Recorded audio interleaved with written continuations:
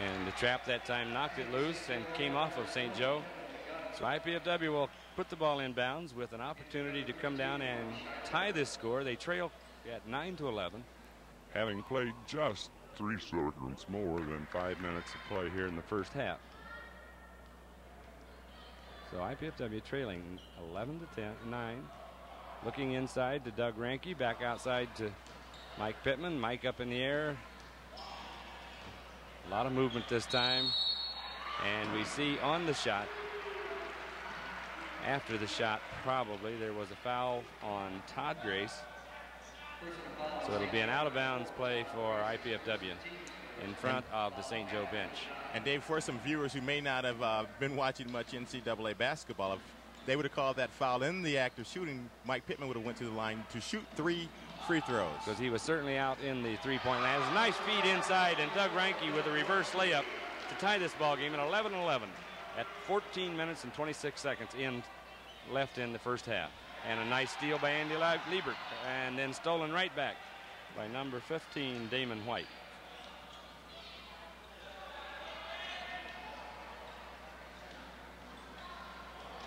St. Joe moving the ball side to side.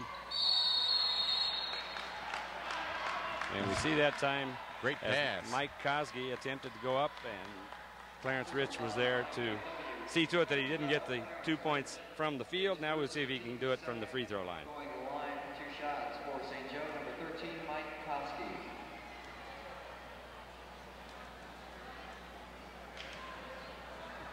It's a great pass by Grace to get the ball into Kosky that Yes, time. it was. He had gotten in close, but he knew he was too short to be able to get the ball up, as the first free throw is good. Great no-look pass. And we see number 12 get into the ball game for St. Joe, Trent Smith. St. Joe line, number 12, Trent Smith, and number 15, Damon White.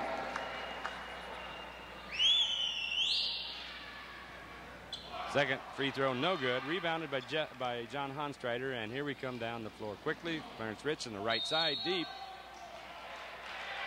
And they're going to call an offensive foul on Doug Ranke, pushing to get position. One thing Doug Rankin needs to work on, Dave, is making his fouls, getting his money's worth for his fouls. He gets a lot of ticky-tacky fouls. He's been pretty consistent in doing that all year. And if we could get him to make his fouls worthwhile, if I should say. He's a big, strong kid.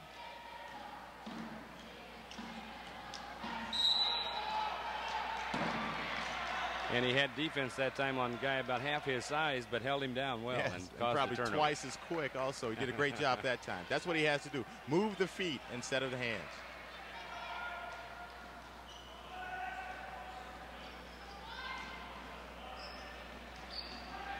IPFW again setting up offensively against the man-for-man defense. Andy Liebert, nice move down the middle again, and Andy's making the move down. And we'll see this time if it's again an offensive foul. I think it is. It is, but again the basket counts. That'll be a little tougher one, I think, to call that time. I'm not sure the position was held by the defense, but it was called. And that's a play, Dave, that I don't agree with. That's like going both ways. You get the foul for one team and you give the bucket to the other. It has to be one way. It has to be a foul, no bucket, or a foul plus the bucket. Yeah. We see that time that Lowell Harper tried to go up with the ball. I'm sorry, it was Rodney Gates. Rodney went up. John Hodgstrider blocked the shot, but got him with the body. Rodney will be shooting 2 free throws. John's been playing extremely well as of late, Dave, as indicated by his start tonight and his still being in the ball game right now. A couple of games ago, he had a career high, 32 points. Yes, he did. And he and Doug Ranke are playing at the same time here tonight. Is an indication of 2 sophomores, and we'll see these guys around a couple of more years here at IPFW, as Rodney Gates just tied the ball game at 13 and has an opportunity here to put them ahead, but he does not. Ranke rebounds, and here come the Dons.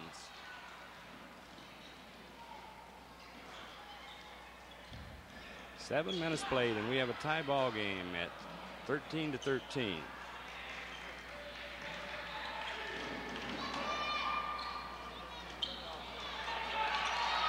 Both teams coming down, getting one shot, and having to head back the other way.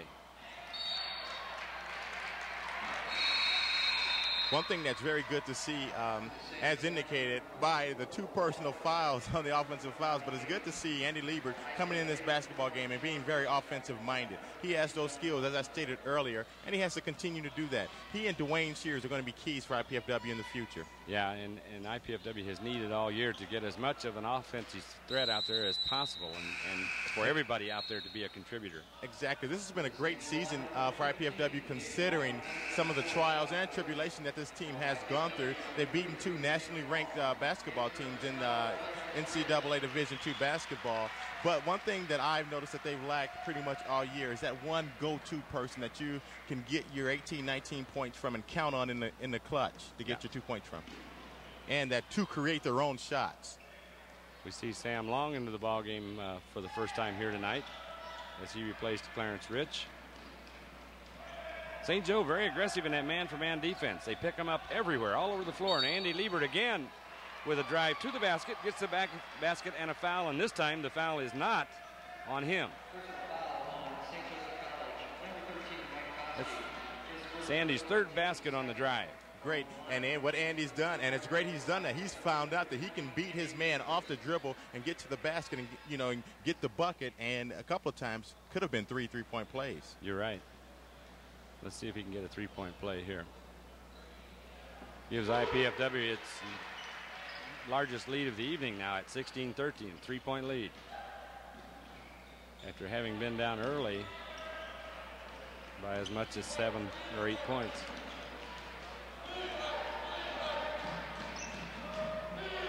And for the first time we saw the full court pressure applied by IPFW, but St. Joe was able to beat that pressure. We almost had an NBA 3-pointer attempted, but it was a pass underneath, and on that pass Lowell Harper was fouled by Sam Long.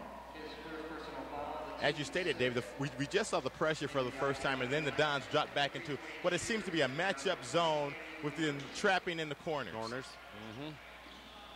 Mike Koski took the inbounds pass and went right up with it to score.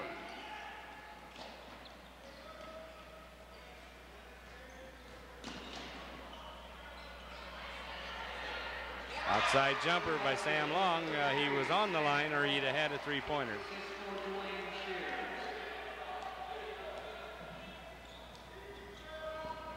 Sam got his feet set and drained the jumper that time. Sam Long's been very much the mystery man of this Mastodon basketball team. Coming into the season, expected to be one of the mainstays in the starting lineup and one of basically a probable go-to person that we just talked about a little earlier, but it's been much of a mystery this season for Sam Long. Well, some years are like that. Mike Pittman, 3 out of the corner. And the Mastodons on a nice roll at the moment, Charlie. Yeah, they're playing great ball right now. We're nearing the halfway point of the first half. 10 minutes and 50 seconds left to play, and the IPFW Mastodons with a 21-15 lead.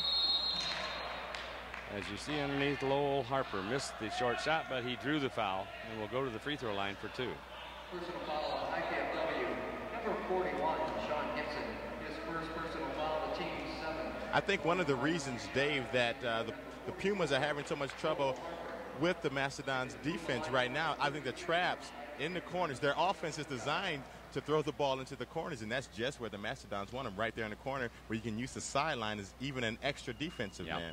And that's where IPFW putting on its greatest pressure. As the first free throw by Lowell Harper is missed, he'll step up there for number 2. And you can expect with this kind of a defense, you can expect every now and then you're going to get an opportunity like the Pumas just got under the basket. But the Dons have been bothering the Pumas with that trapping defense in the corners. Long cross-court pass from Sam Long to Dwayne Shears, and Dwayne drills a 3-pointer. And IPFW has caused the Pumas enough concern here that they're calling a timeout. And that was a beauty of a shot by Dwayne Shears. He took his time, got his feet set, perfect rotation on the basketball, and literally drained that jump shot from 3-point land. We'd like to share with you at this time an interview with Coach Andy Piazza of IPFW, as Andy is looking at tonight's ball game. Coach Andy Piazza. St. Joe is better as far as experience. They have all 5 starters back from last year's team, plus their 6th man. Their lack of overall success at this point is still a mystery to me. I anticipate them being in the top 5 in the conference this year at the end of the year. Our goal is to finish in the top division. We're there. We've been there for the last couple of weeks with all those great wins we've had, and we're in 5th place.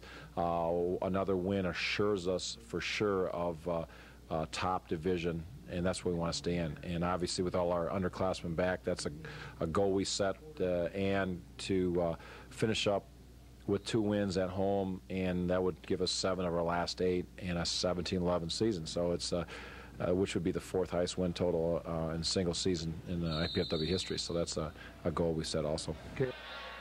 As we see play resume here in the first half, the ball was kicked out of bounds by the defense. So St. Joe will inbounds again as Todd Grace with the ball over to Damon White. Damon back to Todd Grace. Mark Scheidler with the ball out front. St. Joe patiently looking on the outside. Up top, trying to look for something inside, perhaps a move down the lane. The IPFW defense keeping them outside, so they take the 3-point try. And that was taken by Lowell Harper, which would appear to me to be probably not one of their more frequent 3-point shooters. You're right. I don't think that's well within the range of Mr. Harper. St. Joe staying with that man-to-man defense and picking up all over the floor. Pretty sticky defense. Tony Martin's in the ball game for IPFW during that timeout. Nice pass inside by Sean Gibson to John Heinstrider. Great entry pass off the post-to-post action by Sean Gibson to Heinstrider. Great seal of his man by Heinstrider also. And with 9.5 minutes to go in the first half, IPFW all of a sudden, Charlie, has leaped up to a 26-16 lead. 10-point lead. Again, this St. Joe offense is catering to the IPFW trap in the corners. And there we see a foul in the corner off of that trap. Dwayne Shears called for the block, and that has to be a great coaching move by the Dons, coaches Piazza and Felsky, because I haven't noticed the Dons doing a lot of this. I've seen it not frequently, but I've seen it on occasions, but not frequently. So it must be a very good coaching move. Watching the films, maybe, yeah, because the humans are just falling right into the Dons' hands. And identifying that was a strength that St. Joe wanted to capitalize on, as we see Mike Koski hit the first free throw, and here comes the second. He hits them both. Substitute coming back into the ballgame, Rodney Gates coming in for Mike Koski. But Mike, while he was in there, I think contributed at least 6 points, maybe 7 or 8. I'm not sure. I have him for 4. 4? Okay, I was close. Last game of the season. This is unofficial. Ball knocked out of bounds underneath the IPFW basket.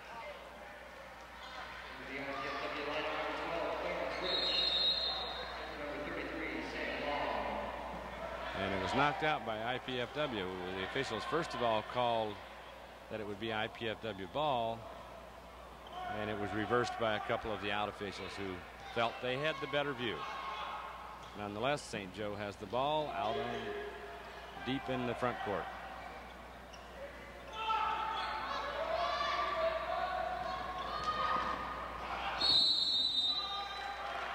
Well, we see a consistency here tonight, at least in the officiating. Now we see a charge on a drive at the other end of the floor. That was a great move to the basket by White, but also a great job by Tony Gibson. Excuse me, not Tony Gibson, Tony Martin to be there to take the charge. That was only St. Joe's 3rd team foul of the evening, and we played nearly 12 minutes of basketball. And we see a lot of versatility right now by Tony Martin, who's played the power forward position. Now it looks like to be the point guard in there. Interesting call from way, way, way out on the court. The man that's in charge called a travel before the ball went up. Sean Gibson had a great effort on the rebound.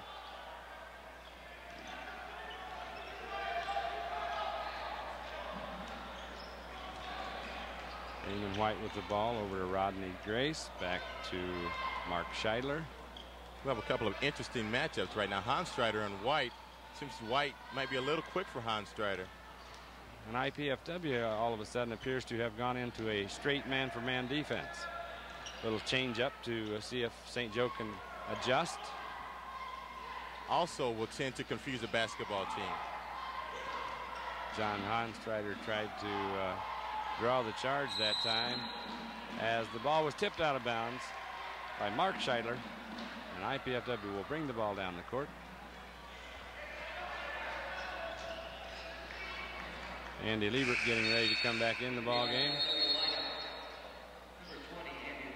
to replace Dwayne Shears.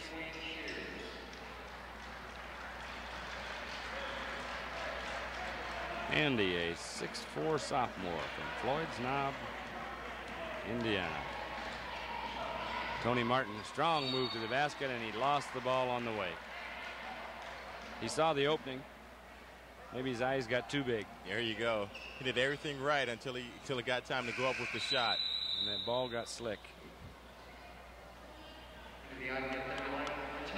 And now we're trying to get a real point guard in there right now. Mike Pittman back in the ball game.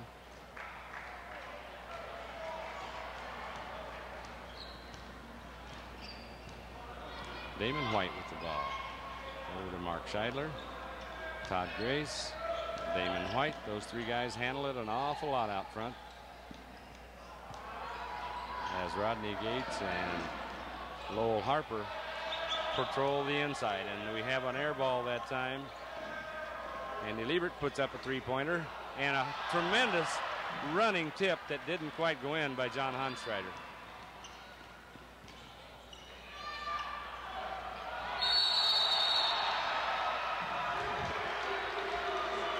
And we see a call you don't see a lot of, and you see a play you don't see a lot of. The player hung on the rim while the ball was still alive and above the rim. And Harper's trying to say that he was holding on to the rim so he would not get undercut. There you see a replay, and he's just hanging there. Clarence will have an opportunity to extend that IPFW lead back to 10 points with 2 free throws here. And then they'll get the ball. Clarence, a 75%er from the stripe, as we see Harper explaining to the coach, Coach, he was undercutting me. Clarence misses the first free throw. Didn't quite follow through on that shot. Let's see if he does a little better this time. There he does. And he gets nothing but net. Yeah, sometimes Clarence has a tendency to bail out of that free throw a little early, and from what I've seen, there have not been good results when he's done that. When he stays in there, bends those knees, and follows through, good things happen. So it's a 9-point IPFW lead, and perhaps an 11 as we go up. Strong by John Hanstrider. An excellent feed by Mike Pittman from the outside. And Hanstrider's making a strong point to go into the rest of this season and into next year, being a very pivotal player in the pivot. As we see the long outside three-point attempt by Rodney Gates falls short. Clarence Witch saved the ball. Andy Liebert goes up with the shot and couldn't quite get it to fall for him. And Clarence Rich with the steal. Feed ahead to Andy Liebert. Outside to Mike Pittman. And it's a three. And Dave, I do not know how Andy Liebert got that ball out to Mike Pittman. Well, it's one of those things where everything bounced right on that particular play. And Coach Bill Hogan of St. Joe calls a timeout, probably a good timeout, so that the frustration doesn't set in. At this time, we'd like to share with you another interview with Coach Andy Piazza of the IPFW Mastodons as he talks about John Hanstrider and his play of recent ball games.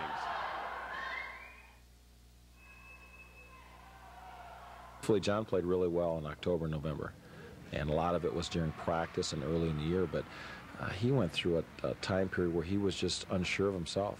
He just mentally didn't feel good about himself, and he was second-guessing a lot of things he was doing on the court instead of reacting to a lot of situations. And John is such an emotional type kid.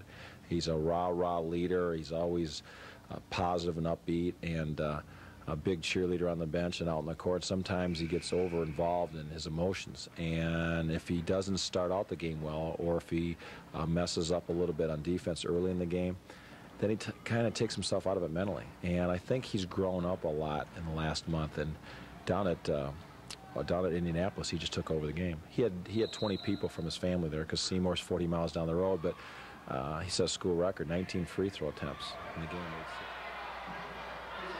During the interview with Coach Piazza, you saw the live play, and Mike Pittman was called for a foul. Mark Scheidler will go to the line, and he will shoot the 1-and-1. They are in the bonus, as IPFW has a 14-point lead, 32-18, just under 6 minutes to play. First free throw by Scheidler is good, and he will attempt the second.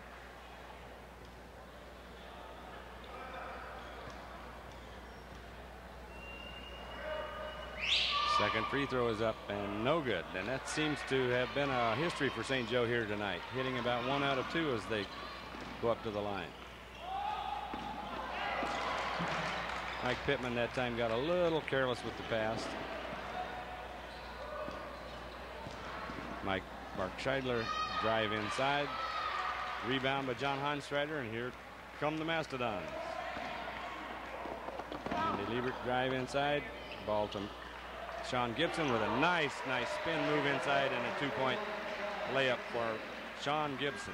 Great move by Sean. He sure took his time on that one, and the fans from the St. Joe side and the coach's bench wanted to travel. Well, Sean may not have the greatest speed in the world, but he does have the good hands. Mike Koski had a similar spin move on the inside as he scores for St. Joe. And there we saw the defender, Mike Koski, just a half step behind John Hanstrider. John attempted the shot, was fouled as the shot was blocked. So John Hanstrider will go to the free throw line for 2. I believe this will be the first free throws attempted by IPFW tonight. Or have we had one before? We've had a couple. Andy Liebert, the That's one right. on his 3-point play, and then Clarence Rich on the technical foul shots. That's right. I haven't really been watching what the Dons have been doing down low, but Hanstrider's cut across the lane open about 3 or 4 times now. I think they're just spreading this Puma basketball team out and getting good spacing, and that allows Hanstrider the space to work on the inside and cut across the lane, because you have Sean Gibson on the outside giving him great entry feeds. Hanstrider hits the first free throw and attempts the second, and it's no good. So 35-21. 4 minutes and 44 seconds left here in the first half of a pretty well played ball game, especially from the IPFW perspective. Defense has been pretty tight. Offense has been moving.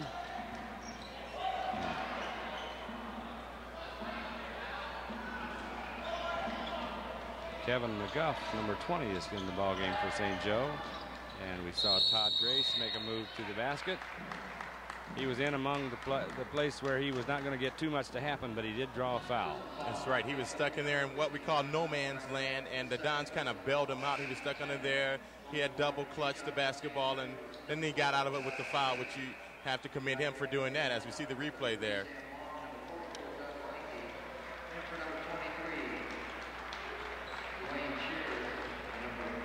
Todd's a 6-footer. Steps up there. He's from Plainfield, Indiana. Hits the first free throw.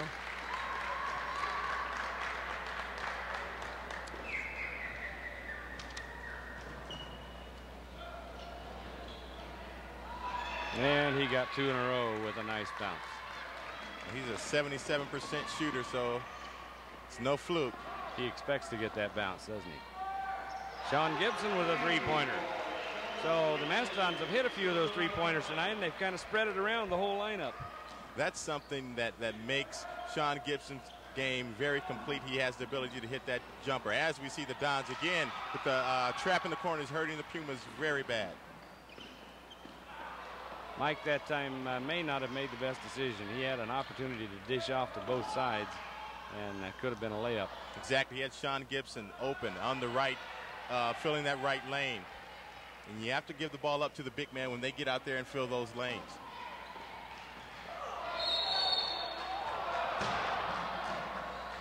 Now from the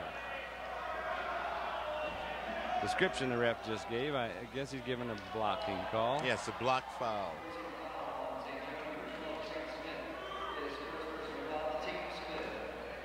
You can see that Trent was not set. Go up, Sam. And Doug Ranke with good hustle for the ball. Couldn't knock it loose. And a great block by Sean Gibson with no body contact. No foul called. A great block, as you stated, Dave. But what happened was Gates, in trying to stay away from Gibson, actually put the ball in a position where Gibson could get to it without drawing any body contact.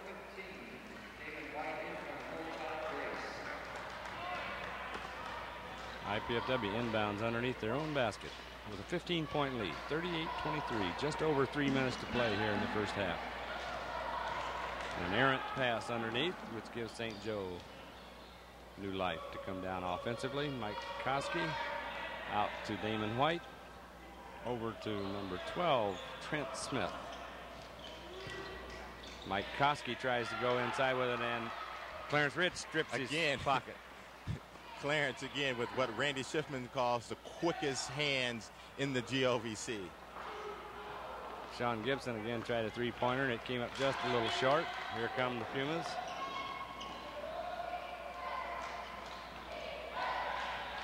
Kevin McGuff in the lineup now with the ball for St. Joe. Mike Koski, fadeaway jump shot is good. Now he's up around those 8 points we were talking about earlier. Three-pointer by Sam Long. Up two-pointer. He says he was outside the line. I thought he looked at, he was in three-point territory. That's the second time they've given Sam a two-point shot. He must have had the toenail on the three-point line each time. But it's good to see Sam get in the action here tonight and do well. The flow of the offense.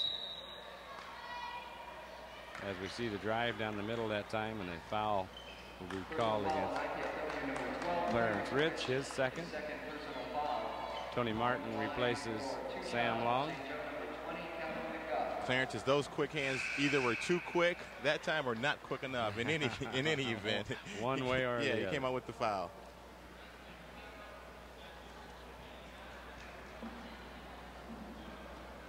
Kevin McGuff at the line, shoot two.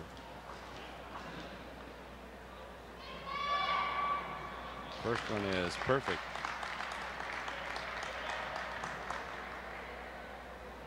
He goes to the line for number two.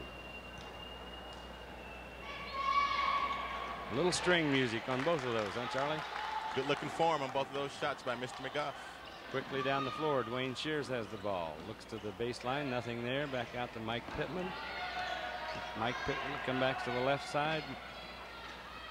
Cross court to Tony Martin. You see Sean Gibson playing way outside tonight. Much more so than he normally would, or we would expect him anyway. Nice move by Dwayne Shear. Great move.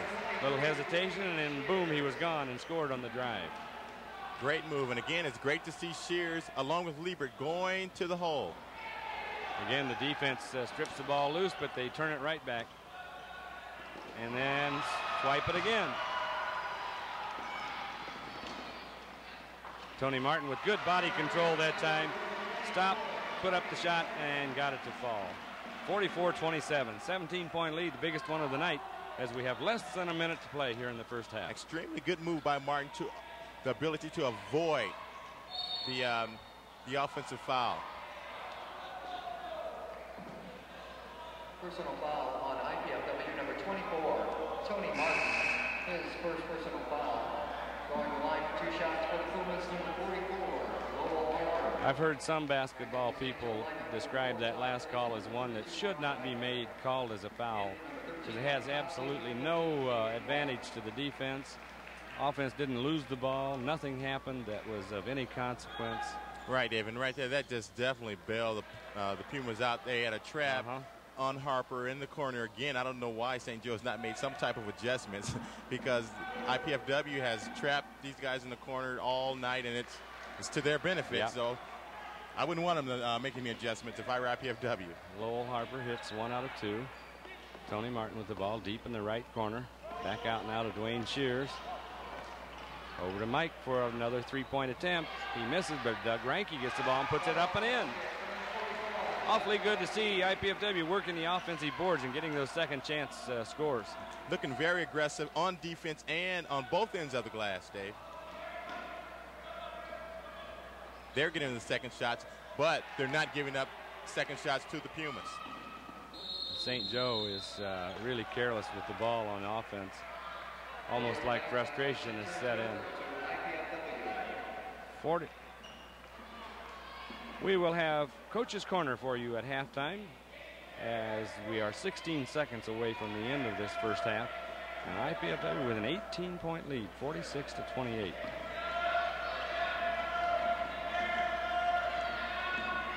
Mike Pittman will work the ball. I'm sure the Mastodons will try to look for one last shot so that they'll either be 18 or 20 ahead when this half is over. And it looks like it's going to be 18. As it is on a final desperation shot by number 12, Trent Smith. Misses the mark for the St. Joe Pumas. So, Charlie, we've had a fairly fast and pretty well-played first half here. Yes, as we stated in the outset of the basketball game, the Dons started off slow. The Pumas jumped right out on top, but since maybe midway through the first half, the Dons have played extremely well. All facets of the game going very well. The outside shots falling in. John Hanstrider, along with others, playing very well on the inside. And a defensive end, again, that trap, that corner trap off of the zone with the trap in the corner has given the St. Joe Pumas all kinds of trouble as we see the score 46-28. And IPFW have been very alert on the defense. Offensively, they've spread the ball around. I think probably everybody that's played has scored, perhaps. If not, it's come awfully close. Yes, and everybody has played well. Again, we invite you here at halftime to stay tuned for Coach's Corner. And we will be back in about 15 minutes for the start of the second half.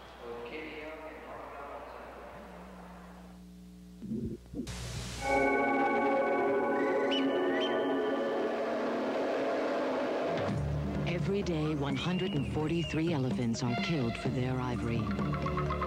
Every day. In 25 years, all will be gone. Buy ivory and you kill an elephant. It's that simple. Write the World Wildlife Fund, Washington, D.C.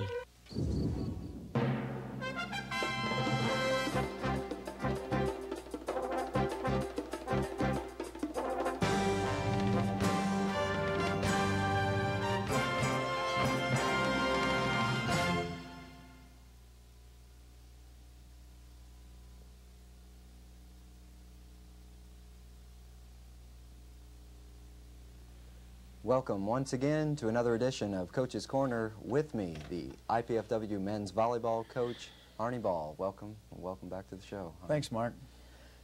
Since we last had you here, you had a huge match at Ohio State University against the Buckeyes at St. John's Arena, and the Volleydons moved to 3-0 in the MIVA with that big, big win on the road.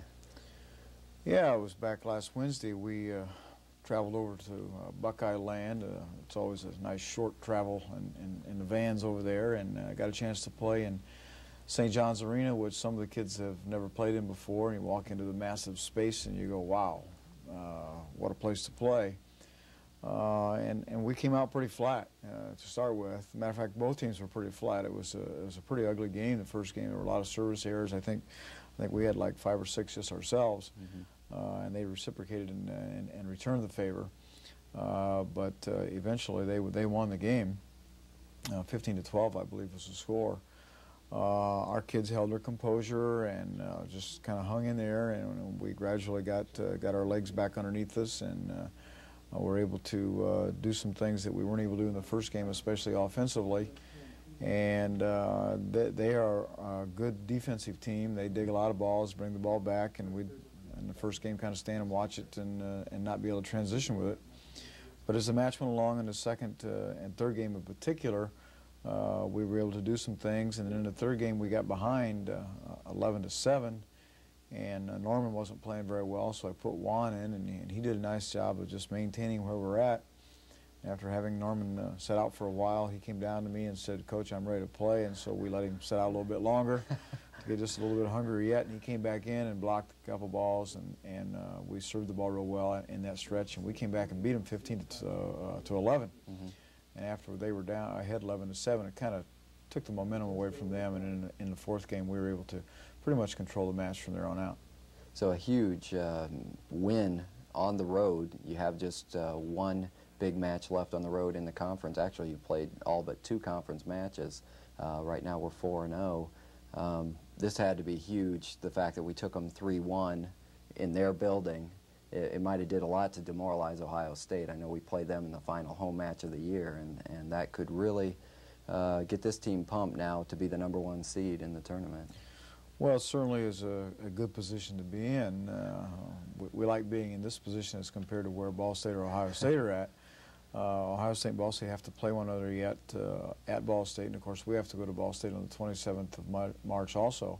To play them, and they will be ready. Their 2 kids that have been hurt will probably be back by that time, and they're going to be anxious to redeem a couple losses they have.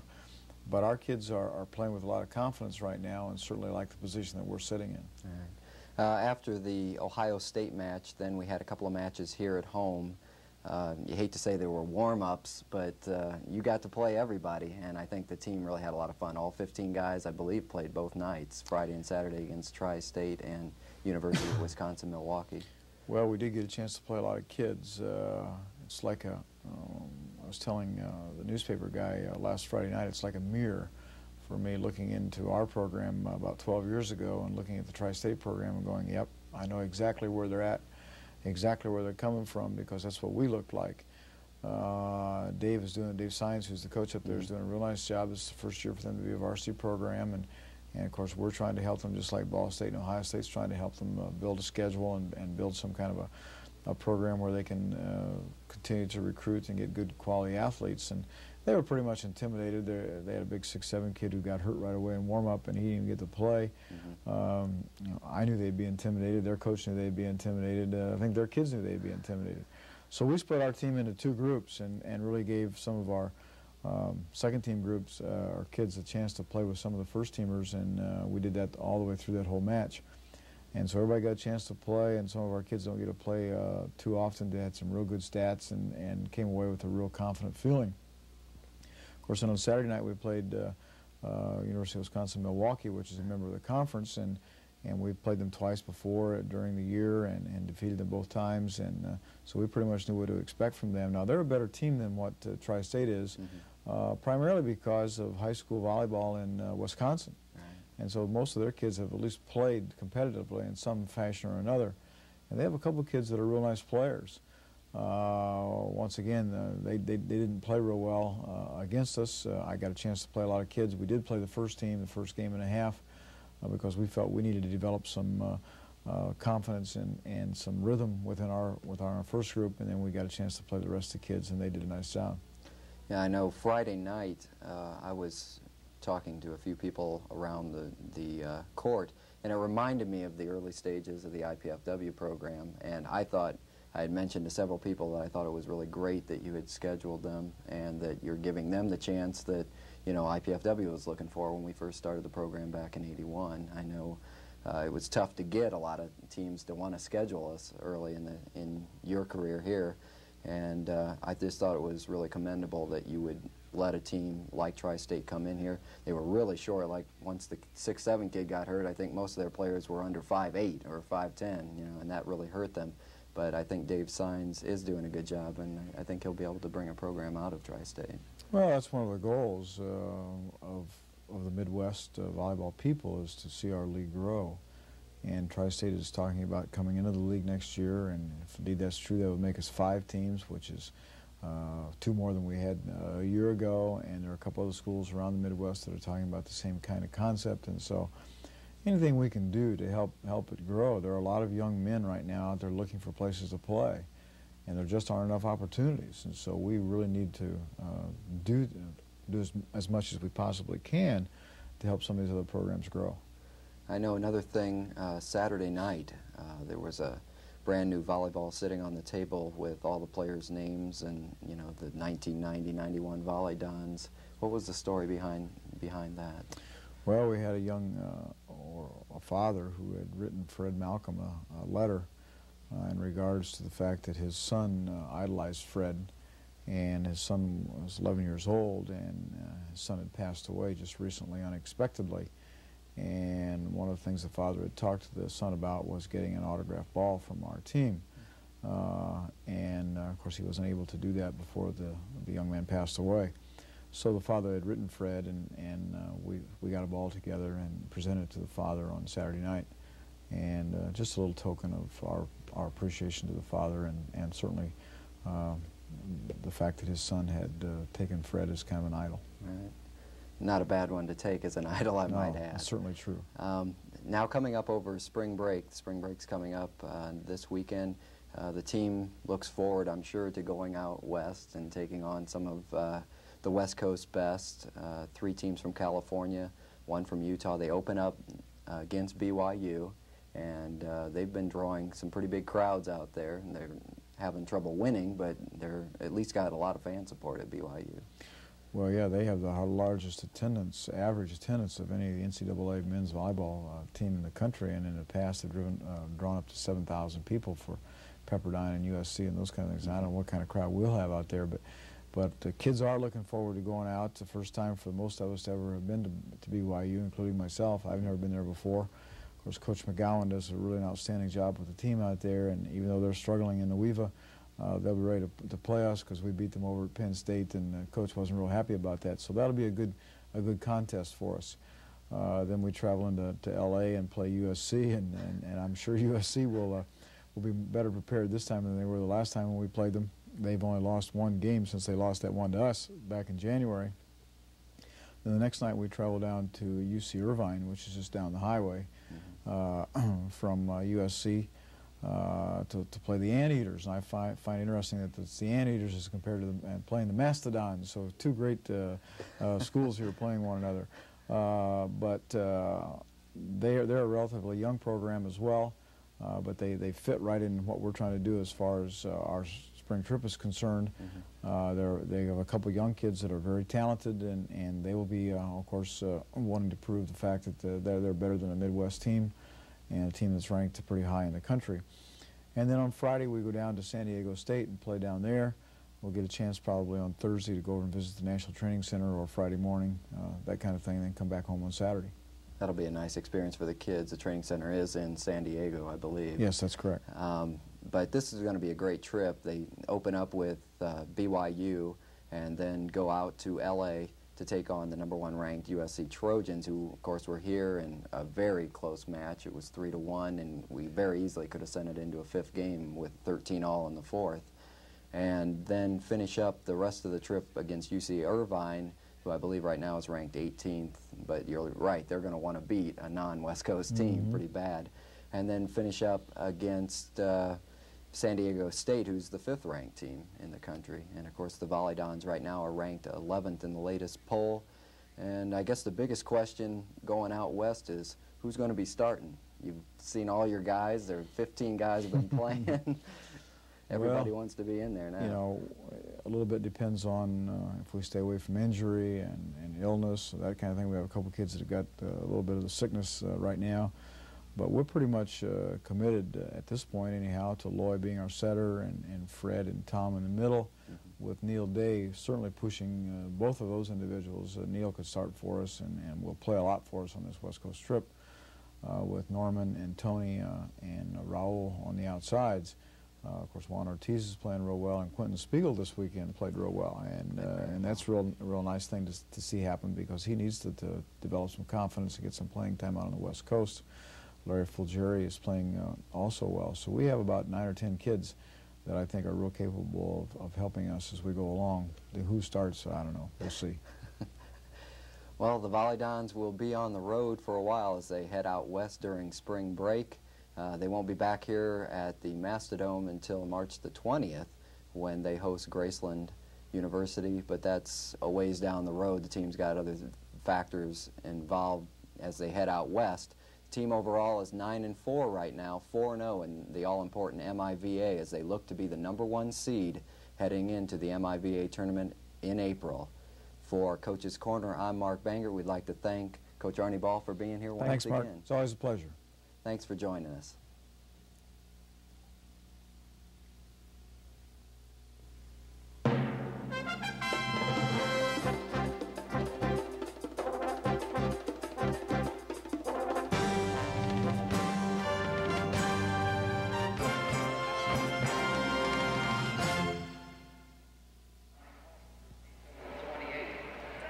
Welcome back to the IPFW Athletic Center as we are about a minute away from tip-off for the second half.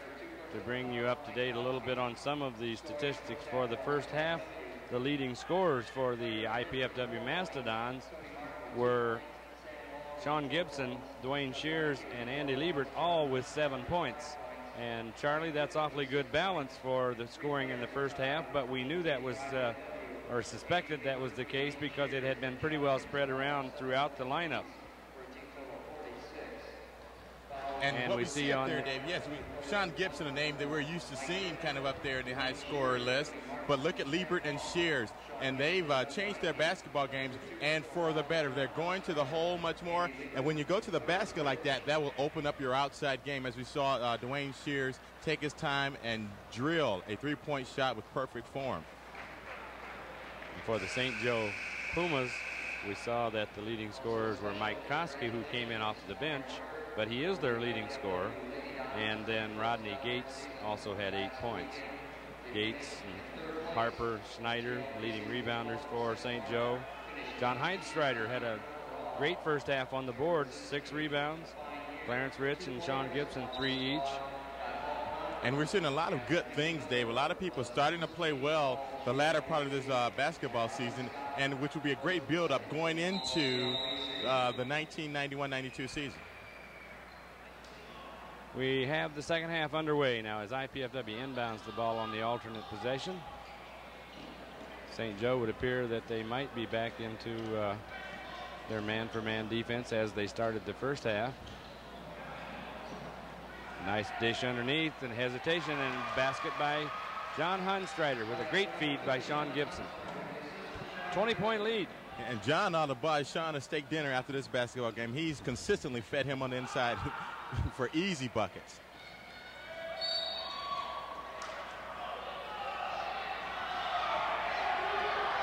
Apparently the ball bounced off of a foot for IPFW somewhere along the line, and so the ball is being reversed back and given to St. Joe with a new shot, 45-second shot clock.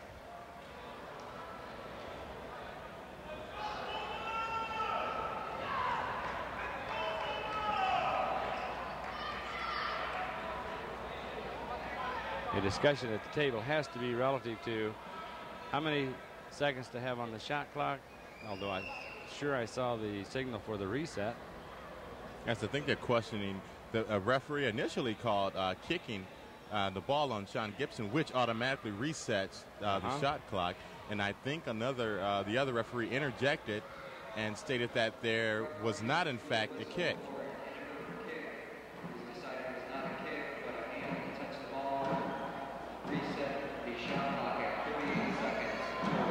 So we have 38 seconds on the shot clock. I think the explanation was that it was an inadvertent whistle, as we hear about now and then on almost every sport. Yes, they called just a tip of the ball with the hand as opposed to a kick, which would not be a reset of the shot clock, and which actually would have just been whoever got the loose ball. And it would have appeared to be IPFW coming out of there, but here we see the ball inbounded underneath. Defensive lapse by the Mastodons and a quick score by Rodney Gates for St. Joe.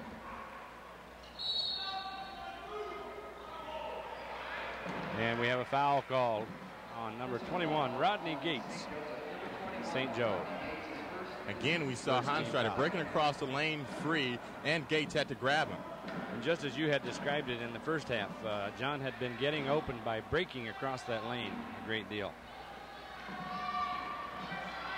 The purple-clad St. Joe Pumas. Shears with the ball in the deep right corner. Nice feed inside. Sean couldn't quite go up with it quick enough and couldn't get the 2 points to fall.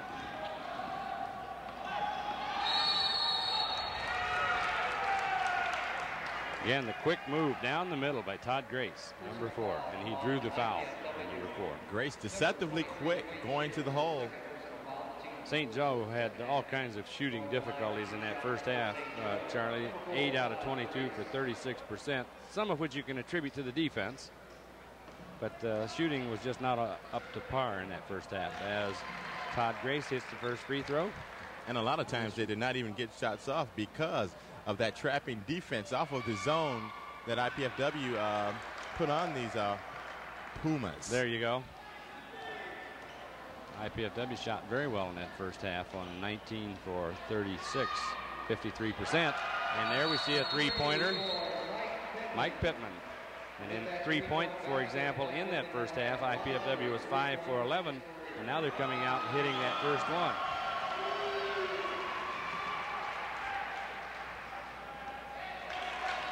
As we see the easy layup scored by Rodney Gates.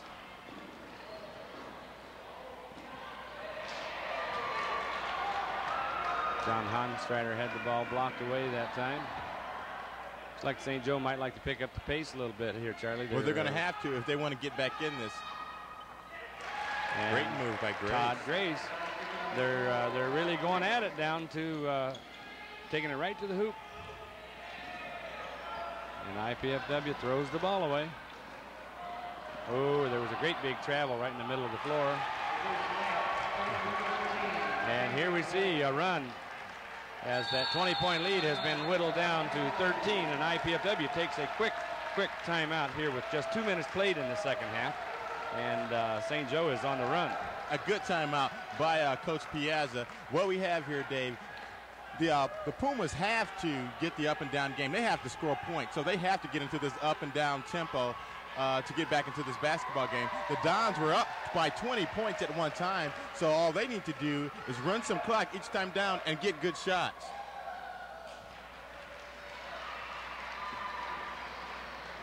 The College Cable Access Program Guide provides information about our programming, including complete monthly sports listings.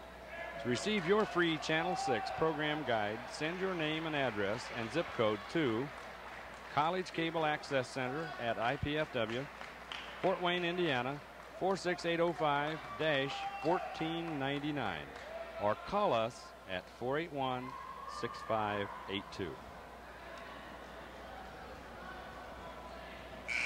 Well, IPFW will inbound the ball and attempt here to slow down this surge by St. Joe, which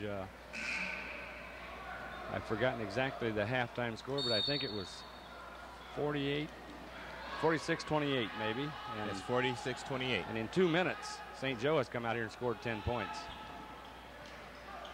And IPFW has thrown the ball away for the third time. Mike Pittman stepped in defensively, drew the charge. Tonight's a charge night. That's the MasterCard call.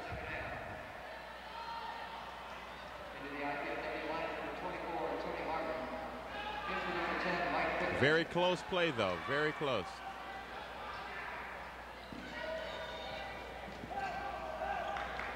Mike has had all kinds of physical ailments here in the last part of the season, as we see a three-pointer by Dwayne Shears.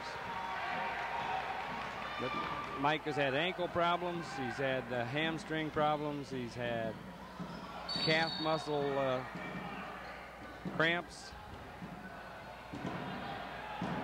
Again, St. Joe, Dave, has not adjusted to this trap off of the zone press that IPFW is putting on.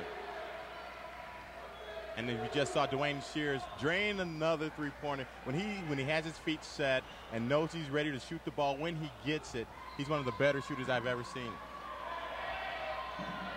Good defensive pressure by the Mastodons this time, but John Hanstrider caught trying to deny a pass. Personal foul on IPFW, number 50, John Hanstrider. His third personal foul, the team's second of the second. Inbounds the ball. Not much defense that time, and off the glass. Mike Koski with that short jump shot.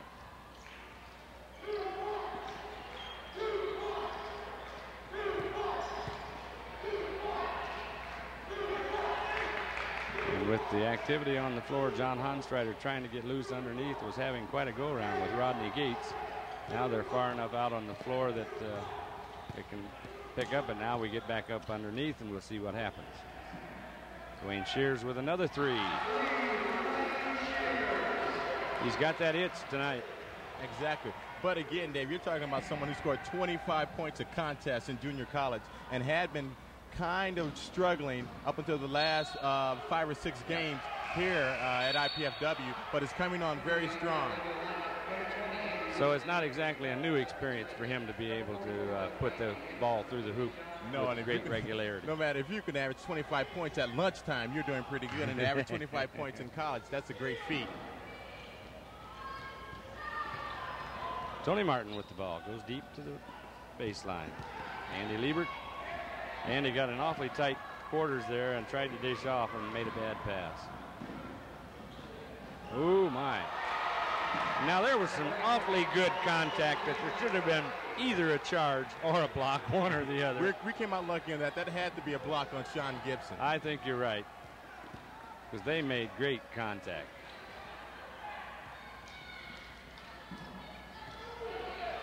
Nice move by Sean Gibson underneath. Puts it up and in. A great way to use that hook. Just a split second, not long enough to get the offensive foul, but just quick enough to gain the advantage on the defender and get to the hoop.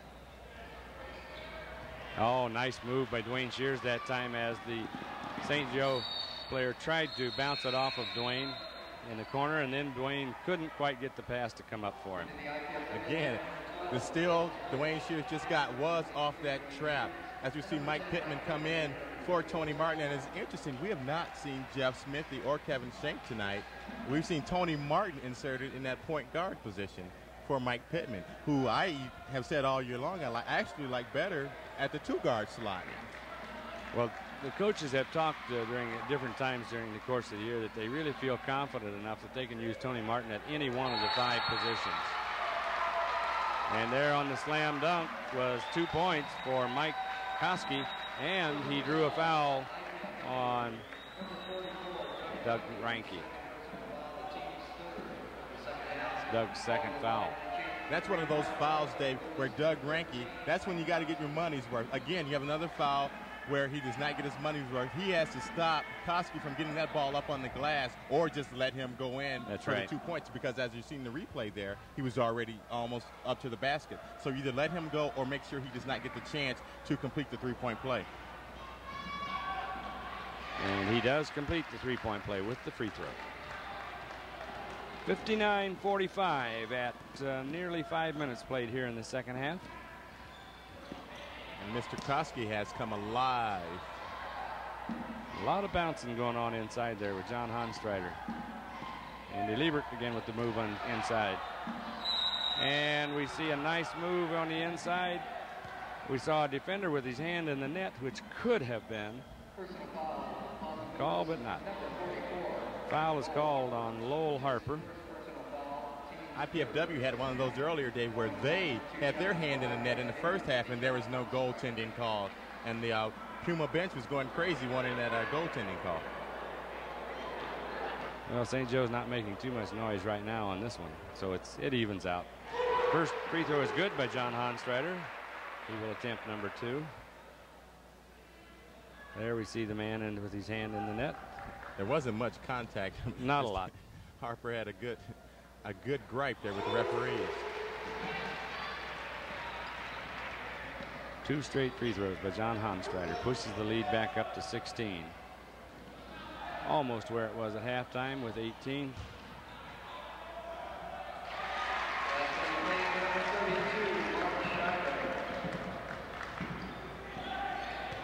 Quickly down the floor. Andy Liebert, John Honstrider inside, outside, and there we go with the jump shot. Gibson gets the rebound, puts it up and in with great timing on when he's going to go up with it. Exactly. IPFW completely massacring these Pumas on the offensive glass. But the press defense is leaving a few holes.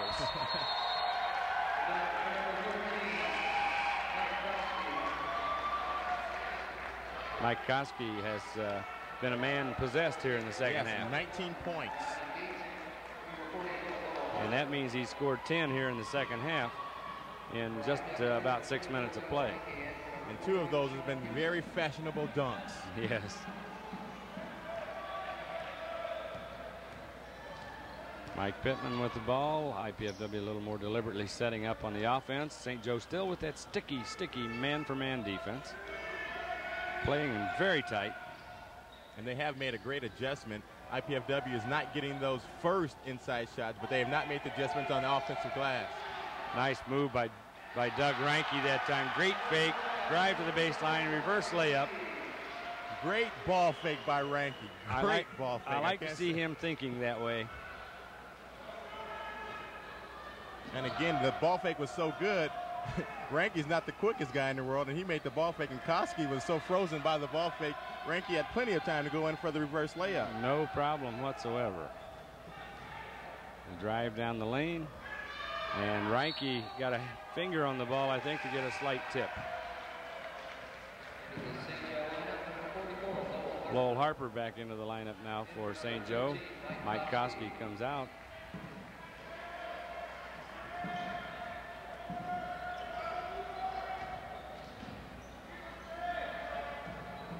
Damon White with the ball.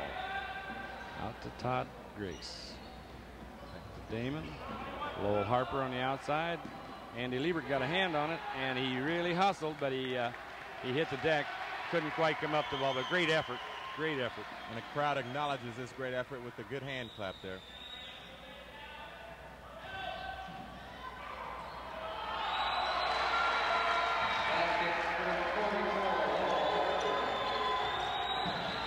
Referee shakes his head, which is either going to indicate he didn't see it or he didn't think there was contact made. Foul called that time on number 21. Rodney Gates. His second foul of the evening. We see the action there in the replay. Doug Reinke battling underneath. So Doug will step to the line. And St. Joe arguing that Doug Reinke was not shooting the basketball. They're saying that it was a free ball they both were going for. If they're not arguing the foul, they're just arguing the fact whether or not it was a shooting foul or not. Well, Doug didn't follow through very well on that shot. Let's see if he relaxes a little bit more and gets the follow through and drops this free throw in.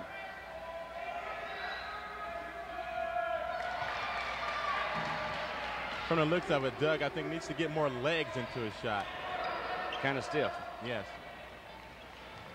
All right, St. Joe gets the ball across against the press.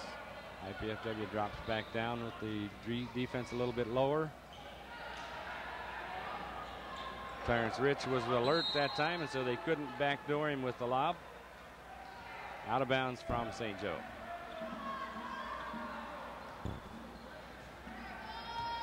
Mike Pittman brings it down, looking for the offensive set for IPFW.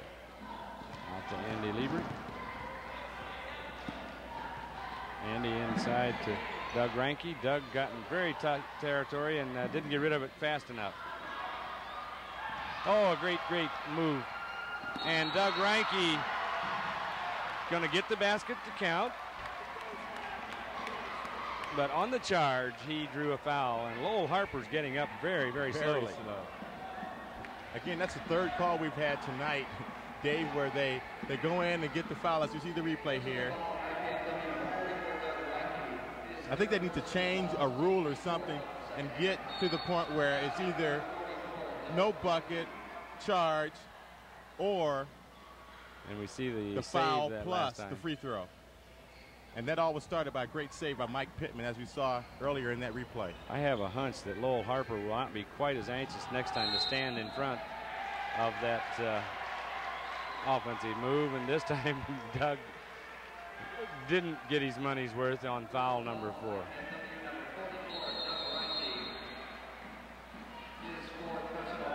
(68-51). IPFW Mastodons in the lead over St. Joe College from Rensselaer, Indiana, here tonight Just under 12 minutes remaining in the second half. As you saw Doug collect 2 fouls in about all of 7 seconds. St. Joe with the ball. Trent Smith, one of the guards. Mark Scheidler, Lowell Harper, and there we see Mark Scheidler again. And the ball knocked loose underneath. It will be out of bounds to St. Joe underneath their own basket. Lowell Harper and Mark Scheidler set up close underneath, and Mark moves to the corner, out deep to Trent Smith. Back around to Todd Grace. Todd drives the lane, and Todd has been doing that a lot this second half. Yes, he's shown great quickness, and doesn't look to be very quick, but Todd's shown great quickness going to the basket with either hand.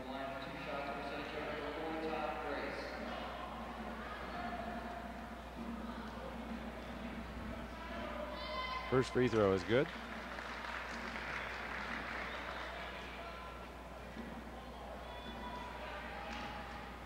Second one on its way, and it's also good.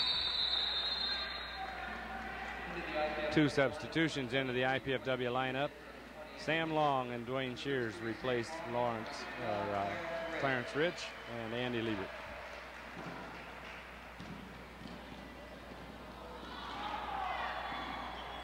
Nearly a quick break underneath. John Heinzreiter lost the ball. This time he gets it and goes back up. Puts it in for 2.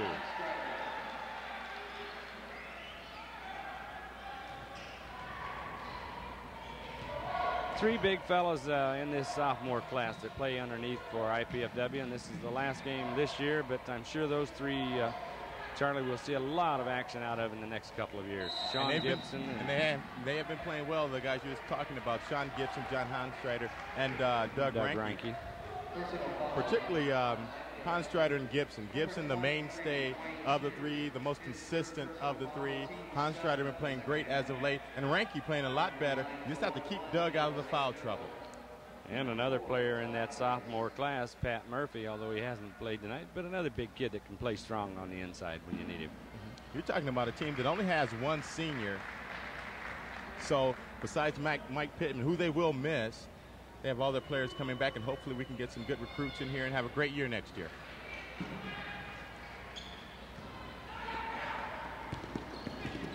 St. Joe drops the free throw in.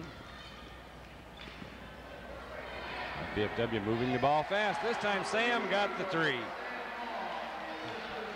Sam's been flirting with that three-pointer all night. He has hit a couple of long 2-pointers. And we're back to that 18-point lead, which is where we started the second half, and we're nearly at the midpoint of the second half.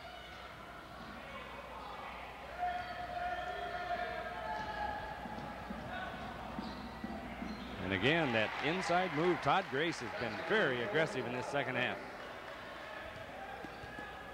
And IPFW not very effective in shutting him down, but nice move that time by Mike Pittman. He couldn't get the short jumper to fall in.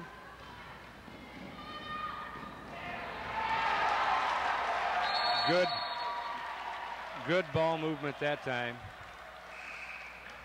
Great pass by Grace off that break. I thought he was going to go up with the alley-oop, but he made a great pass. Great pass as you see the replay there.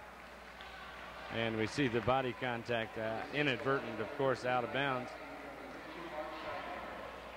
And Scheidler has great athletic ability. He just came down the lane and just jammed that ball in the basket. Yes, he did. So 2 quick baskets by St. Joe has cut that lead back down.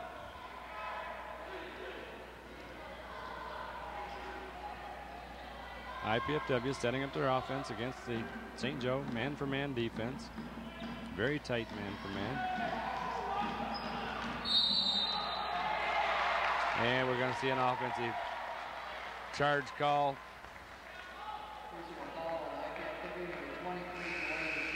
Looked like Dwayne might have lost his balance that time. Couldn't pull up and stop.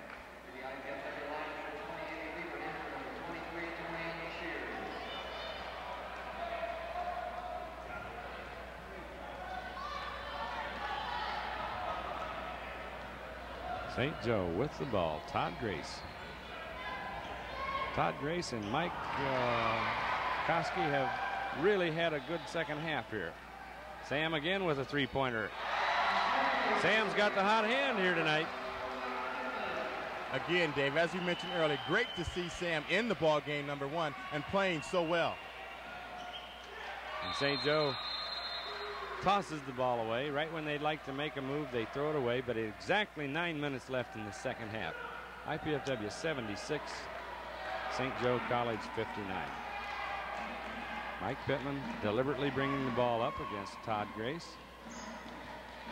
Andy Liebert out at the top of the key for IPFW. John Heidenstrider battling for some position underneath. Working very hard inside for that position.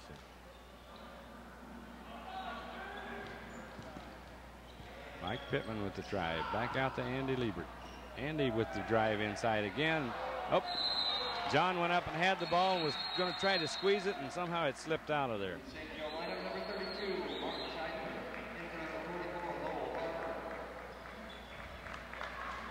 Scheidler's a good-looking ball player, Charlie, for St. Joe. Yes, great athletic ability, and again, he plays out top a lot.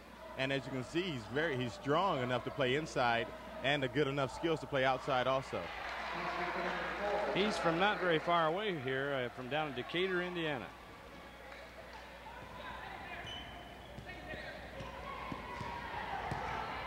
Mike Pittman over to Sean Gibson. Back out to Sam Long. Again, John Heidenstrider battling for a position on the inside. Back outside to Mike Pittman. Mike comes up just a little bit short. Sean Gibson rebounds. Back up to set up again. Another three-point try by Mike. He says, give me a second chance and I'll do it. Back to that 18-point lead for the Mastodons, as we have a timeout by the St. Joe Pumas. 7 minutes and 40 seconds remaining in the season in this ball game for these two Great Lakes Valley Conference basketball teams. We have an interview at this time we'd like to share with you again from Coach Andy Piazza as he assesses the St. Joe team that is playing here tonight. St. Joe is one of those teams that's very difficult to play. They've had only average success the last few years. They've been 500 or a little bit above or a little bit below. Yet last year, the last two games of the year, they beat Southern Indiana and Kentucky Wesleyan, both national ranked, both went to the tournament. Obviously, Wesleyan won the whole thing last year, and St. Joe beat them last two games. So their kids still play hard. They're very patient. And I think the one thing that they have going for them, Saturday, it's going to be Bill Hogan's last game coaching there. He's the head basketball coach and athletic director, and he was just named this past week as the athletic director at the University of San Francisco, the big-time Division I program on the West Coast there. So it's going to be maybe an emotional time for the kids, and I think obviously that he means a lot to that program and to the players that have played for him, and he was recruited all these years. So I'm sure they'll have added incentive to send him out a winner, even though it's going to be at our place. So I anticipate even more problems with St. Joe than usual. As you see, with play resuming with an impressive play, the alley-oop slam dunk, as Mark Scheidler put the ball down through the hoop. He went upstairs and got that one, Dave. He certainly did.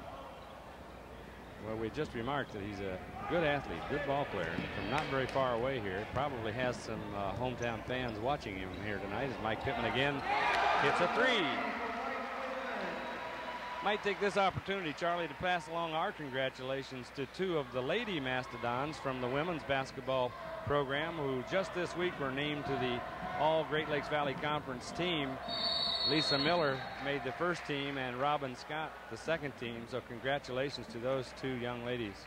And also congratulations should go out to Coach Terry Rosinski. She's doing a great job with that Lady Don basketball team since she's been here. Just done a spectacular job along with Coach Piazza, turning both of these programs around, doing a great job. The Lady Mastodons finished 19-9 this year, and we're probably just a game or two away from perhaps their second straight appearance back in the NCAA, but they have another opportunity next go around. But congratulations. Scheidler's got a lot of confidence. He didn't play. He wasn't looking for the shots in the first half, but I guess it's easy to look for shots when you're getting spectacular dunks like he's been getting in the second half. And he's found the confidence, and he's looking for the ball right now. And he seems to get into the flow of things a little bit more when Mike Koski is not in there. Mike plays that inside a lot. Clarence Rich with the three-pointer. Sean Gibson might have had a chance at the rebound, but went up a little early that time.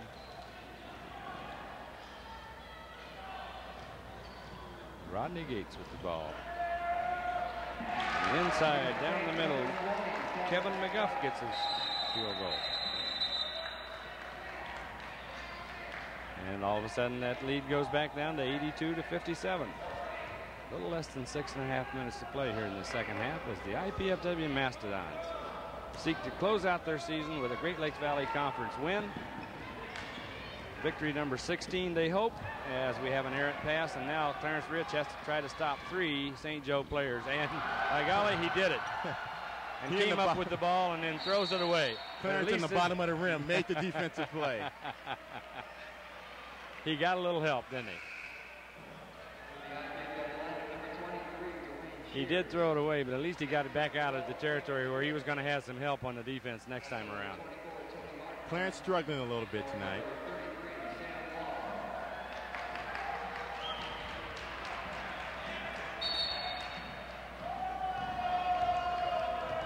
St. Joe with the ball, trailing by 15 points and 6 minutes to play.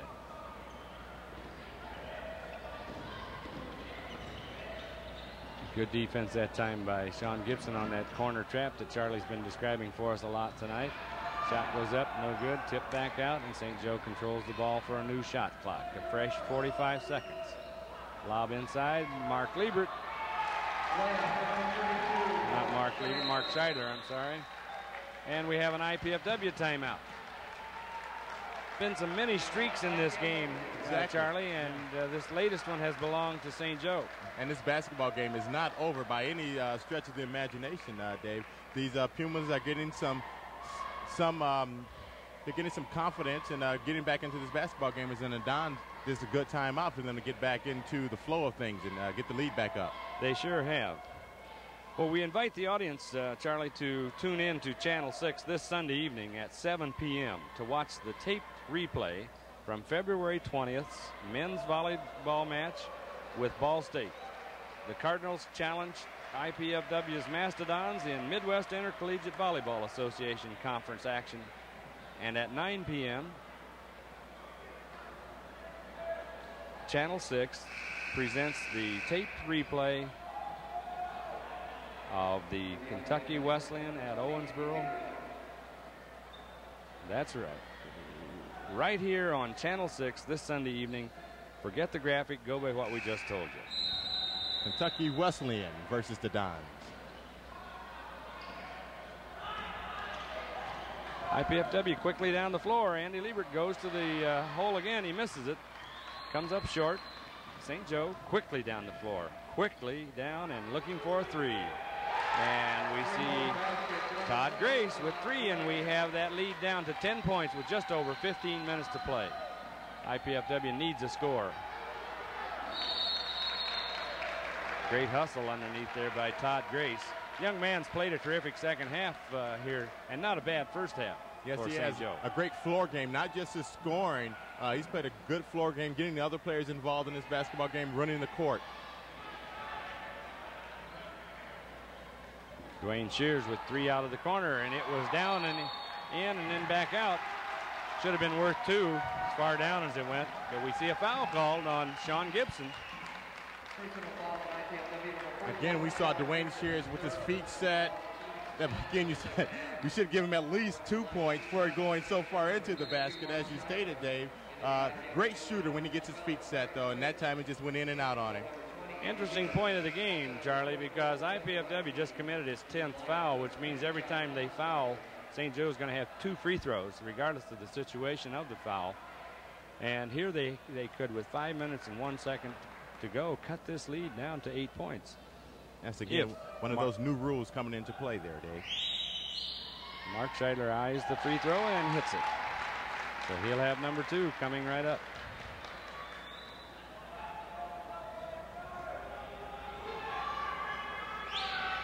And he hits it. He shoots a pretty flat free throw, but he got them both to go dead center. So it's 82-74. And interestingly enough, foul called on St. Joe, but that's only their 5th foul of the half, and only, I think, maybe had 4 in the first half. So IPFW is not going to be likely to shoot a lot of free throws.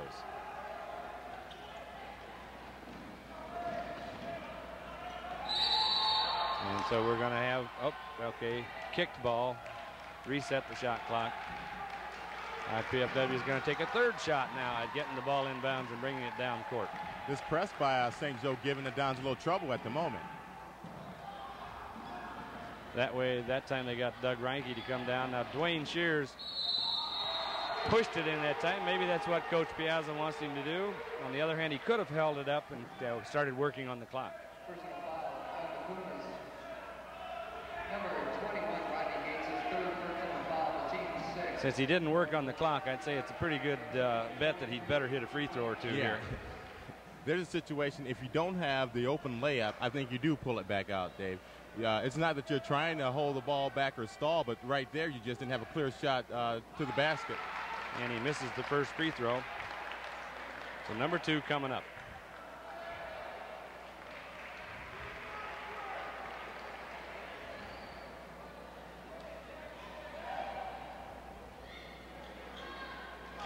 And Dwayne hits the second.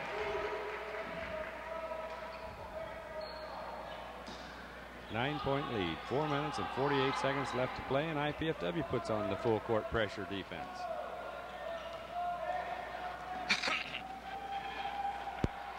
But St. Joe has absolutely no trouble with that press and gets the 2-point layup. And here we have the foul call, and this, I think, will now put St. Joe into the bonus situation. Dwayne Shears will go back to the line, this time with an opportunity to shoot the bonus 1-and-1. 7-point IPFW lead. Dwayne only a 66% shooter from the free throw line, but he hasn't had many opportunities in his defense. But he drops the first one, and we'll get this opportunity for the second.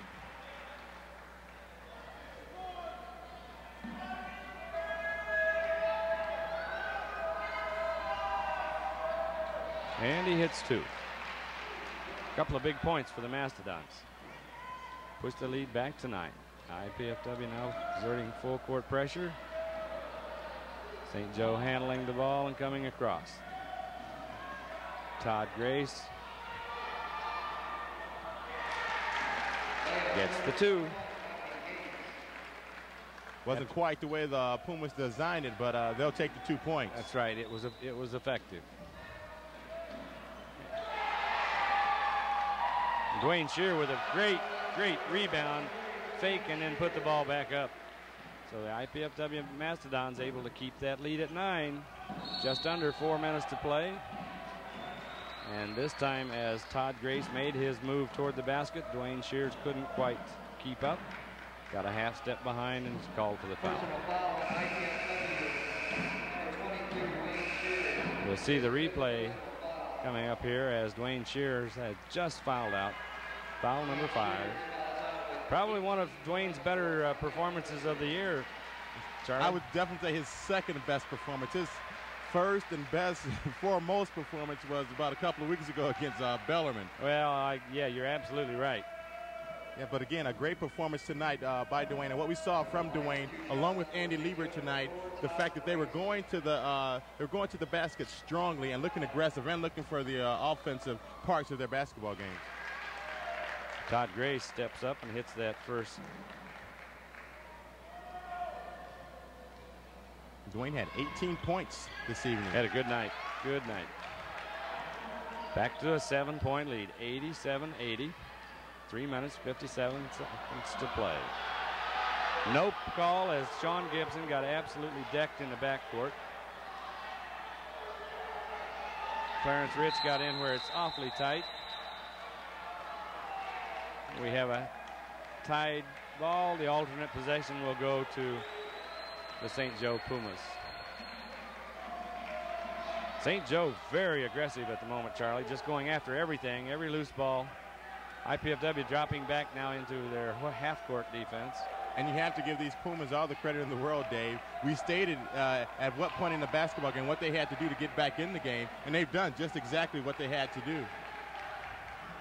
And thusly, they're pretty much right back in this game.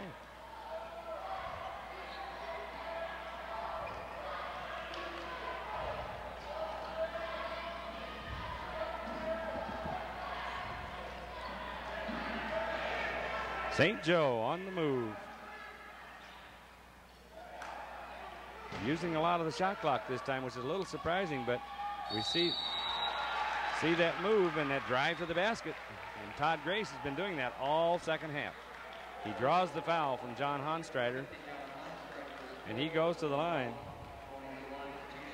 And again, he's been the catalyst this second half for the Pumas, Dave. He's come in, ignited the team, got the ball. Two of the guys he's had to get the ball to, and when those guys recovered, he's went to the basket and scored, and to the free throw line and scored the points when he's had to. And for one of his few misses at the line, I think, he just had that free throw rim around and drop out. Well, as we saw the replay on that foul, John Honstrider did not get cheated on that one.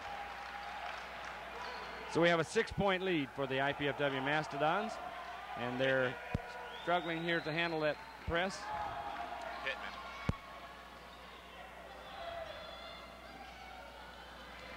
Sean Gibson with the ball. Back out to Mike Pittman. Senior Mike Pittman playing his last 3 minutes of action here as an IPFW Mastodon.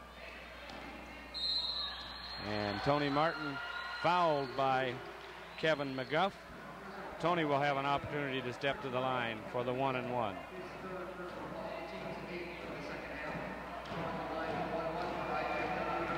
Mike Pittman's going up saying, Mike, come on, buddy, you can do it. Give us a couple right here. And Tony's not shot all that well this year on the free throw line. In one of his better games a couple of weeks ago against Ashland, he didn't shoot that well from the free throw line at all. As we see him knock down the first free throw, which is very encouraging. Tony, only a 44% shooter on the year. Again, in his defense also, he's not shot that many on the year. Well, two right here would help his percentage a whole lot, as well as to help the IPFW Mastodons. And we have an 89-81 lead for the Mastodons here now with just a little over 2 minutes and 30 seconds to play.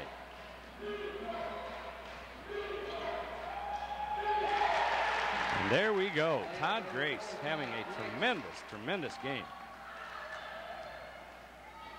I'm not sure whether Todd is a senior or not. But if he is a senior, he's going out in great style. Yes. Mike Pittman with the ball.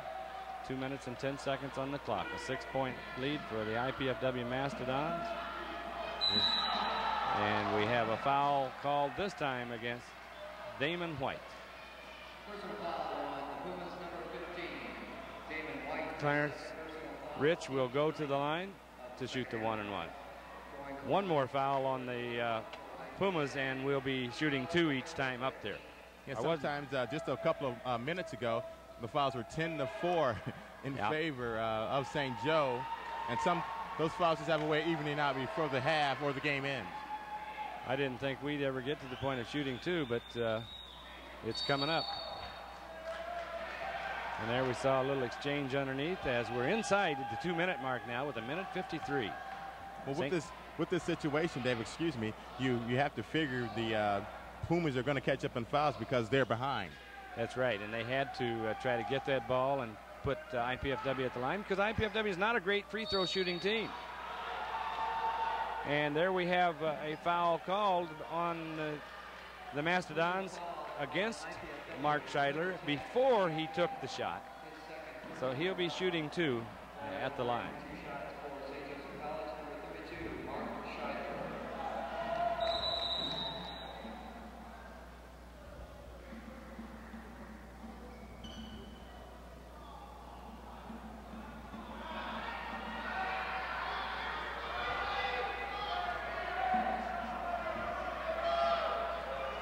Mark Scheidler at the line, shooting the first of 2.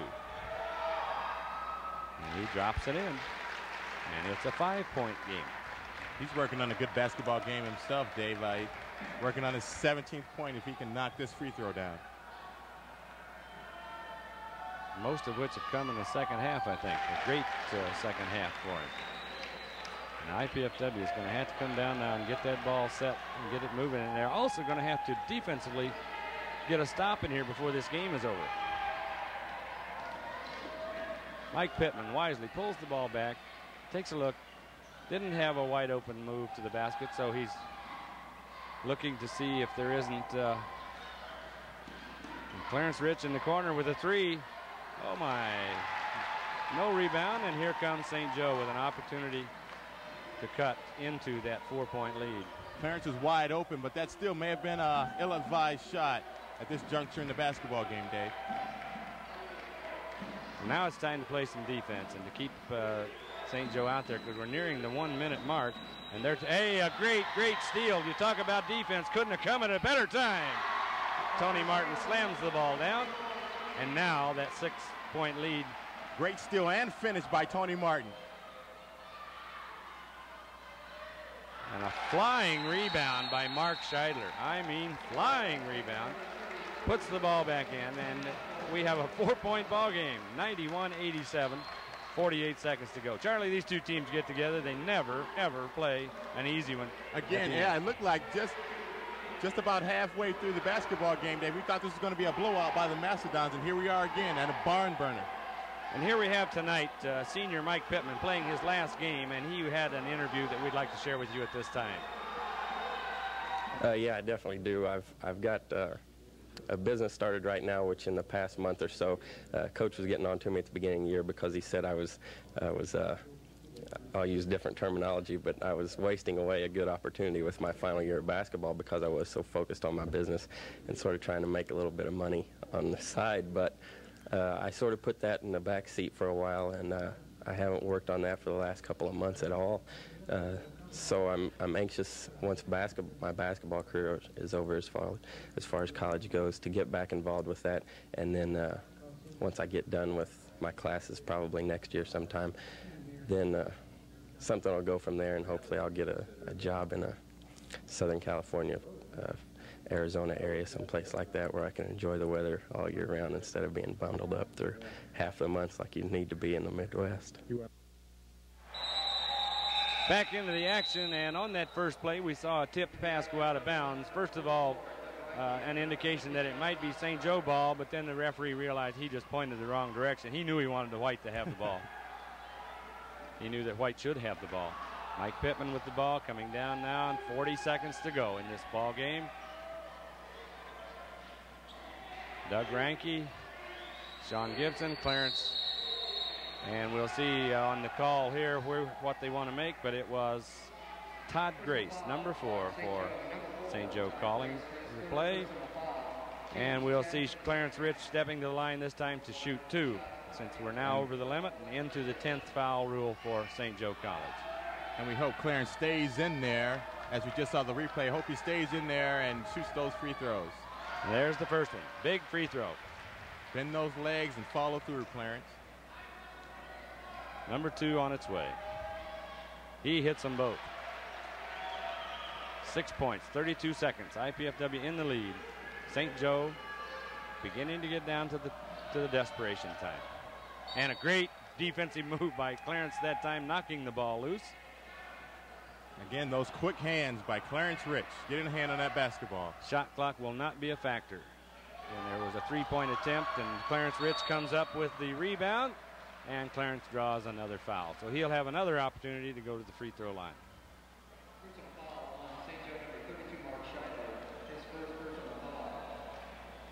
And interestingly enough, Mark Scheidler just drew his first foul. For a pretty active basketball player, he hasn't had foul difficulties tonight. Very active and aggressive. And I don't know whether Coach Hogan is conceding or not, but he's making a couple of substitutions here to probably get some seniors their last action. I say probably because we can't tell from the program that was given to us here tonight what the class standing is for these St. Joe Pumas. Clarence hits 1 out of 2, but at this stage of the game they'll take every one they can get, because with 18 seconds to go and a 7-point lead, Sean Gibson made that play as difficult as he could, but didn't foul, which was good. 5-point lead, 11 seconds.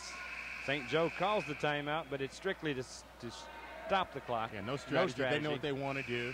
or know what they have to do, as a matter of fact. And they'll have to foul one more time, but I don't believe there's enough time for them to come up with a miracle finish. Clarence Rich is going to be the man at the line. Clarence hasn't played all that well tonight, but he's kind of getting his average up with all these free throws he's hit in the last minute or so. And although he hasn't hit them all, he's hit enough of them to keep this thing from getting out of hand. Clarence hits the first one. And I think with that free throw, I think, Dave, we can safely name our Dandy Don player of the game at this moment. And my vote goes to the lone senior on this Mastodon basketball team, Mike Pittman. And I'd have to agree with you 100%. As we see there on that missed free throw, Clarence Rich kept it alive. Tony Martin put it in, and we have a final score of IPFW 97, St. Joe College 89, as the Mastodons finish their season 5th place finisher, in the top division of the GLVC, and St. Joe College, I believe, finishes at 8th. Well, it was an exciting ball game, Charlie, probably more so than IPFW wanted it to be in the last 3 or 4 minutes. Exactly. We had a 20-point lead, Dave. I thought it was going to be, a blowout, but you have to give out these St. Joe Pumas a lot of credit. They got back into this basketball game and made it a very interesting towards the end. And as we will go down and talk with Mike Pittman, our player of the game, our Dandy Don player of the game, Mike Pittman.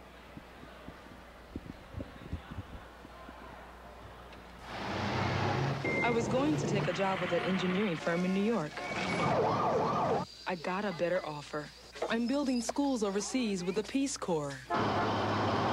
The pace is a little slower than New York, but here I'm getting grassroots experience I couldn't get anywhere else. The way I look at it, the world can wait 2 years for another 40-story smoked glass high-rise. Peace Corps, the toughest job you'll ever love.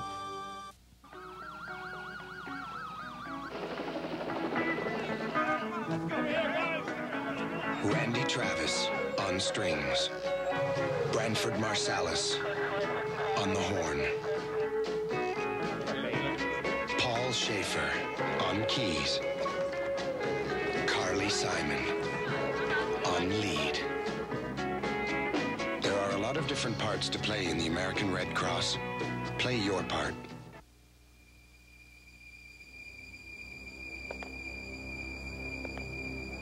Every year, thousands of people are killed with a frying pan.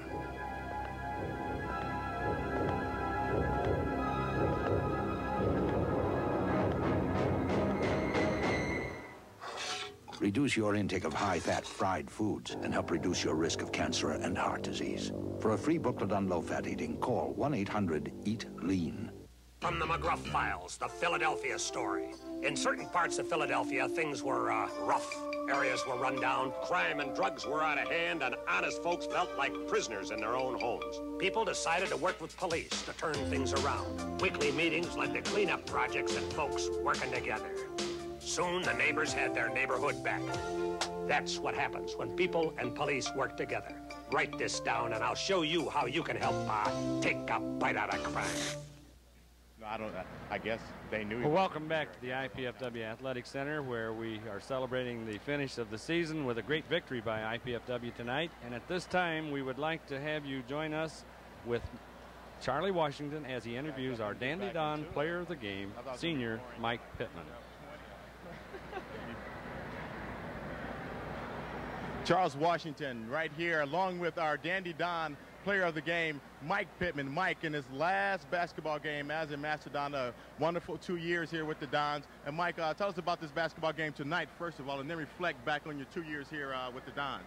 Well, the start of tonight's game, we walked in and our locker room was all decorated up by one of our fans, and they just wanted to show their appreciation for coming out here and watching us play, and that sort of got us boosted up for the last game. Although we knew that we were going to be not participating in the tournament, sometimes people might think it's hard for us to get in here and get up for the game. But that sort of helped inspire us to know that the fans do appreciate us enough to go out of their way to do something like that. So that sort of took care of the first half. as far as being motivated for the second half, we came out and I don't know exactly what our team's intentions were, other than letting them back in the ball game and maybe giving the fans something to enjoy other than a boring game. So maybe I'll use that as an excuse for keeping the fans enthused in the game and still coming out with a victory in the end. Now, you've had 2 great years here with the Dons. Very consistent basketball player. Just tell us about some of your leadership capabilities and how far you've come along from your junior year all the way through your senior year here. Well, my junior year here, Lawrence Jordan Biggs, he took care of the leadership role, real well. I can't even say enough for how he led the team, and I didn't really understand it as much until I got into sort of that type of role this year. Coach was on my case a lot because I wasn't leading the team. I think, because I can say it now because my career is over with here. But I guess I just wasn't being a leader in the type of leadership role he wanted me to be in. I believe that there's all different types of leaders. You don't have to be in a rut of one particular personality in order to be a leader. And I guess he and I had a conflict throughout most of the beginning of the year, and towards the end of the year, I started having some good games and tried to lead the team in the way my own personality would do so. And I think he sort of understood that a little bit more, and that helped his and I relationship go a little bit smoother than it was at the beginning of the year.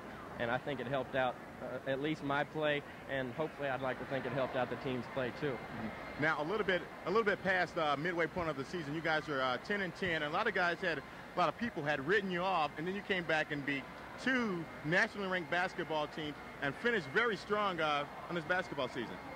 Yeah, at the beginning of the year, we started off with a couple of defeats that we thought definitely we should have had against some lower division teams, that we just didn't play well. They did play well, and that sort of thing happens whenever you don't play good basketball. Sure.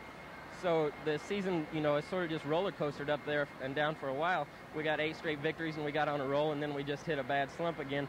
So whenever we were 10-10, it was like we either could waste the rest of the season away, or we could just bear down and do something. And some things started happening for us, and we started playing playing good basketball the second half of Wesleyan. And from then on, we just seemed to take care of some business. We believed in ourselves. I think we had an attitude problem maybe there whenever to get to the 10-10 position. I think we might have lost a little bit of confidence in ourselves, and then once some things started going for us, we got our I'm lost for words on this one. Act together? Sort of, yeah, our act together. We got some confidence, and things started to take care of themselves. Out of the last 3 games, we dropped a couple, and I really don't have any reasons and/or excuses for that, other than just our heads weren't back in the game again. Maybe we got a little bit cocky and got our britches, we got it right back where we needed it in order to straighten us up for this last game. But coming out of here with a win tonight, that makes the rest of the summer for the guys go well. As I know last year with the defeat with Ashland, our last game of the year, it made the summer go a lot better mentally for us, working hard and that type of thing. So hopefully this game will do the same thing for the team next year. Great. Well, Mike, congratulations, first of all, on a great basketball game, a great basketball season, a great 2 years and career at IPFW. It's been a joy watching you play and call games, talking about those great passes through the legs of people and how you antagonize some of the opposing players. It's been a joy to watch you, and good luck in your future endeavors, sir. Thank you very much. I appreciate that. I've really enjoyed the 2 years that I've spent here. It's been a real good experience for me also, and I'm real happy to be a part of this organization.